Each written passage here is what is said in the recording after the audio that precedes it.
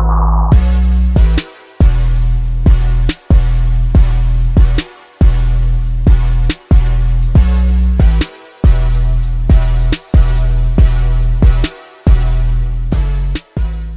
guys, Yrahcaz here, aka Necro, and I heard that there was a new emulator for the Xbox One called Nesbox. Now, Nesbox was originally a Nintendo Entertainment System for the Xbox One and Windows 10, but it suddenly got removed from the Xbox Store due to, I think it was because of a violation of copyright or something.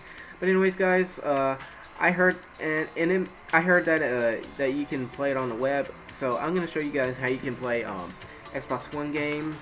Not Xbox One games, but Nintendo Entertainment System games on your Xbox One, and it also works for Super Nintendo, Game Boy Advance, and Sega Genesis games as well.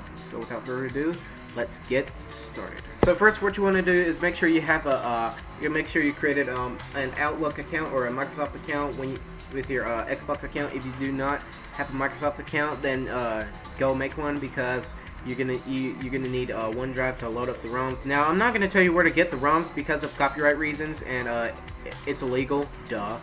So you're gonna have to find that out for yourself. But anyways, guys, if you already got you some ROMs, you are good to go.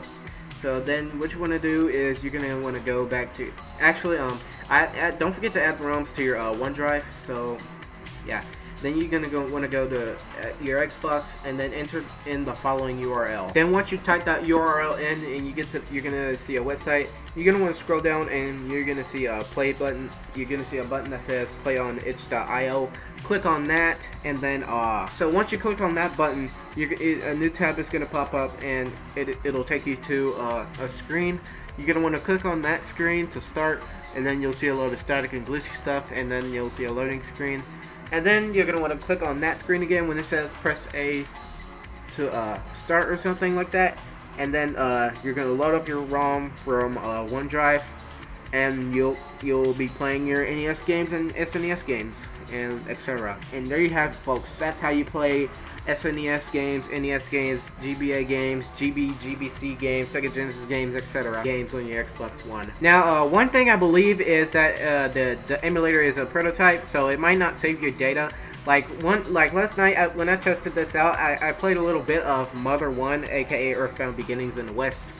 And I saved my progress, and the next time I started it up, it didn't save. So you're gonna want to create save states of it, like I did last night on Earthbound in the game I'm playing right now. But the developer says he'll work on a save feature when he has the time. So until the save feature is available, you're gonna have to create save states, or it's gonna delete all your freaking save files when you save, like the anti-piracy method on Earthbound and some shit. But anyways, guys, that is it on this little tutorial on how you can play retro games on your Xbox One. So anyways, guys, don't forget to like, comment, and subscribe, or dislike if you didn't like the video and if you thought this video was fake. Oh, and I almost forgot, I'm not sure if this works on PS4. I don't know, because I don't have a PS4.